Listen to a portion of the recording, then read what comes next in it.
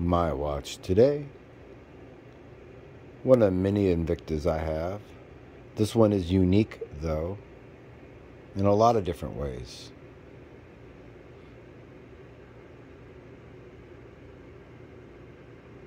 So let's get into it. See how high it's off my wrist? Though on either side, left and right, it fits right at the edge of my, the curvature of my arm. So it fits really good. See that? It fits awesome. This is a 47 millimeter watch, but see how high it is? Normally high watches like this, they move and shake. It's kind of light. It is an automatic movement of the Seiko nh35a. This is a rubber strap, 24 millimeter. I normally wouldn't do a rubber strap. I dislike Invicta's rubber straps. This one is a super soft, not just rubber, but more like a silicone.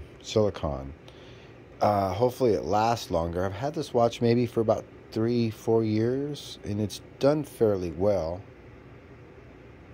The embossment Invicta there is you can feel it. It's textured embossment. So it could scratch off. And I was going to say, although it's really high off my wrist, it doesn't shake around. It's light, and it makes for a killer dive watch. Think about where if you're diving and you have those on the edge, you could see it. You wouldn't have to tip it over, right? And when you do tip it over, look at the markers in there. They're like so high, and that's because of the height, excuse me, of the watch on the outside that allows it to have a lot of depth in the inside.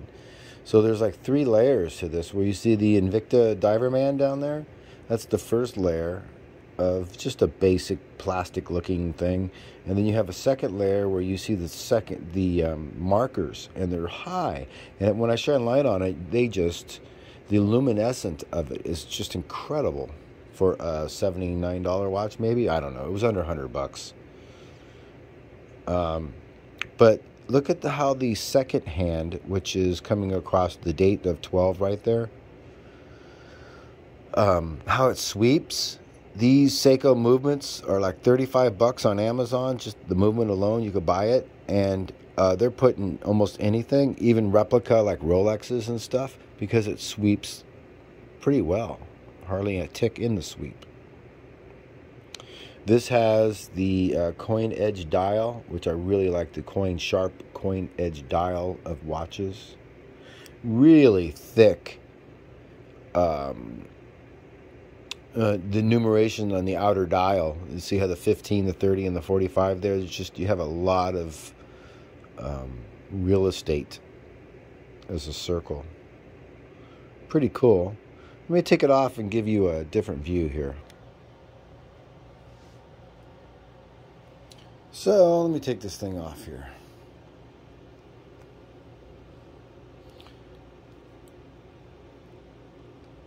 So it does, like I said, feels more like a silicone than a rubber silicone type of feeling.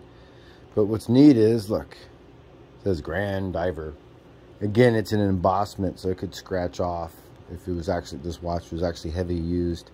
And look on the cabochon there. Looks like another Invicta man. But the yellow, I'm not into yellow, but Invicta yellow is pretty cool. They have a cool looking yellow. And you can see in there the movement. Again with the, on the rotor there, the nh35 movement, the Invicta yellow. See if it'll focus, probably not. But the crystal they use on this one is a flame fusion. And with Invicta, boy, it's really, you gotta spend a lot of money or get a specialized Invicta to get a really good sapphire crystal these last decades. So basically, there's nothing there that says anything great other than Grand Diver, Invicta. But it is a cool watch. It's very comfortable. I like the buckle. It's really nice. solid feeling. But the watch does feel solid for how inexpensive it is. And, but you know, you'd be surprised. Say, look at yellow and black. It really makes a little bumblebee-ish, huh? Let me get my flashlight here.